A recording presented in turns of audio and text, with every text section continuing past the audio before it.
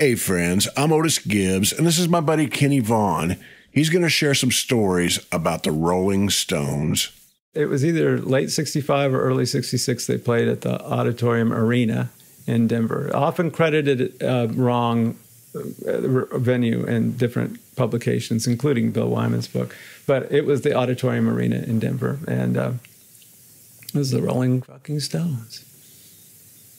What can I say? You know, they were singing through the, it was an in and around kind of place where they would have boxing matches and stuff, and or they would have, you know, probably all kinds of stuff that they did there, you know, over the years. And it was next door to the Auditorium Theater, which was where, you know, they'd have Frank Sinatra or people like that with orchestras and stuff, you know, that kind of stuff, and plays and all kinds of stuff at the Auditorium Theater. But anyways, the same building downtown.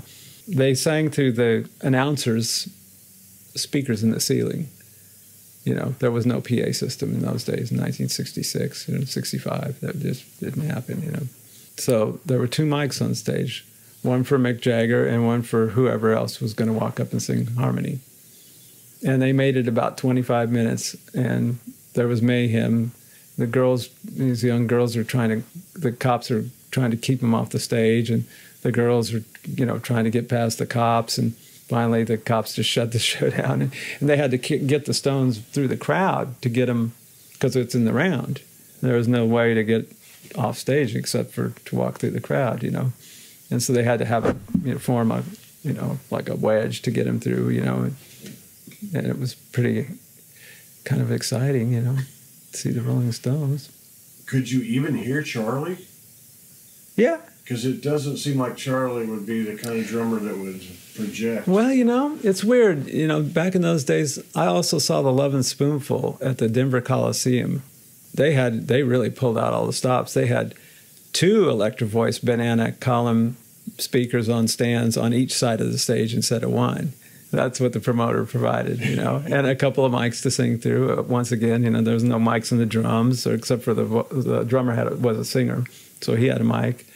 And Zal had a mic, and John Sebastian had a mic. So there's three mics on the stage, basically.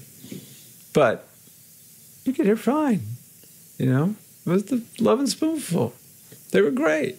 So, I don't know, people just did that back then, you know. You think about Elvis Presley playing shows in 1957 or 58. There was no mic on his guitar.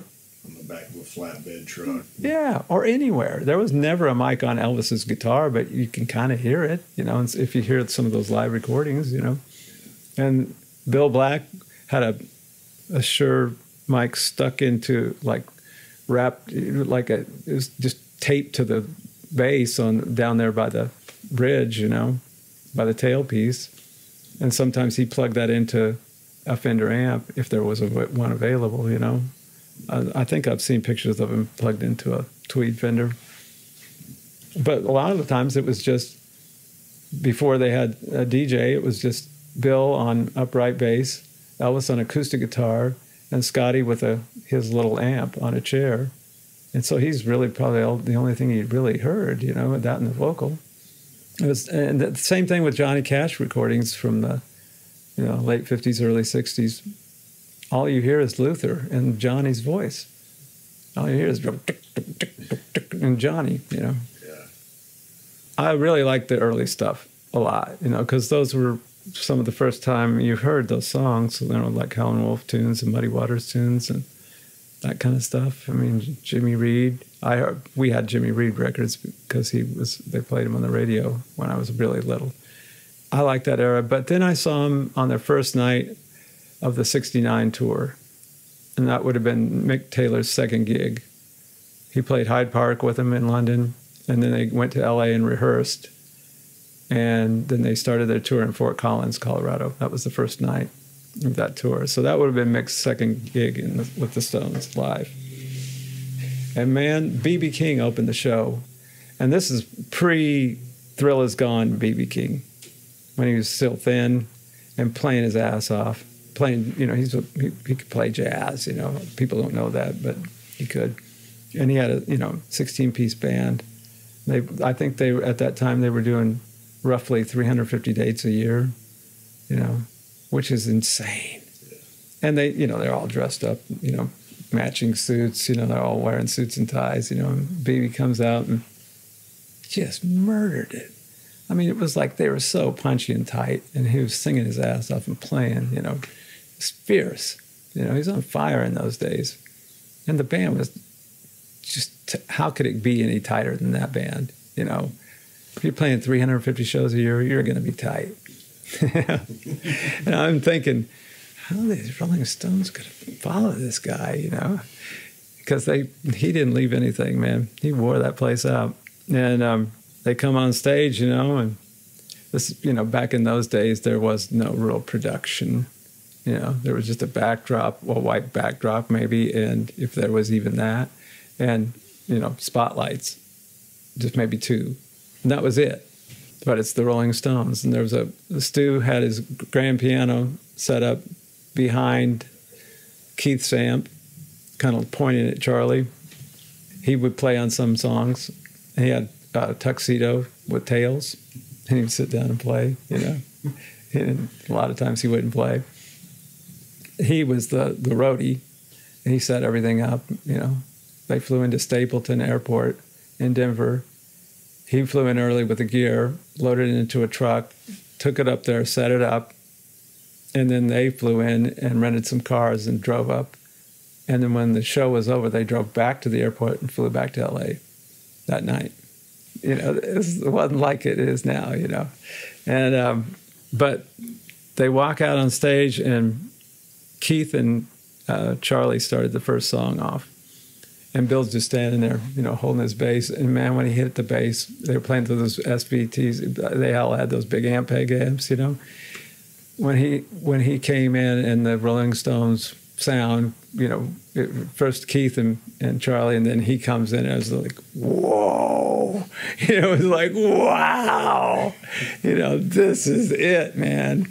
And when they got to the Midnight Rambler, all bets were off. It was like, this is the coolest thing I've ever seen in my life. That audience was going crazy. And Mick was just, whipped him into a frenzy on that one. That was kind of the centerpiece of the show, really.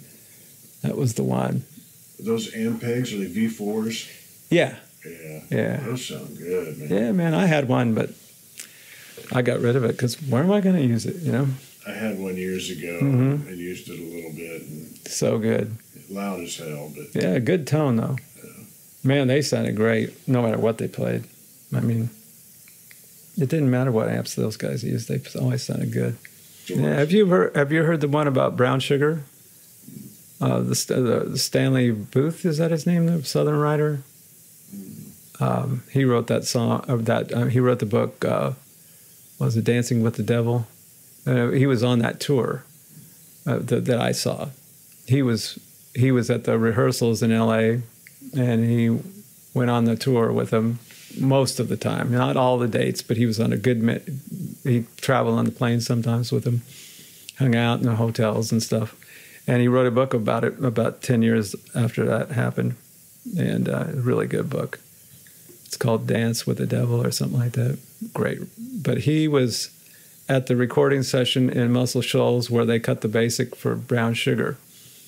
And he said it was late at night, and they're trying to get this song together. He said it sounded like shit. He said it didn't. He said it sounded terrible. And he said they take after take, and they were talking and messing around. And he said they finally did this one take, and Charlie stood up and said, "There it is. That's the track." And he put a stick on what left.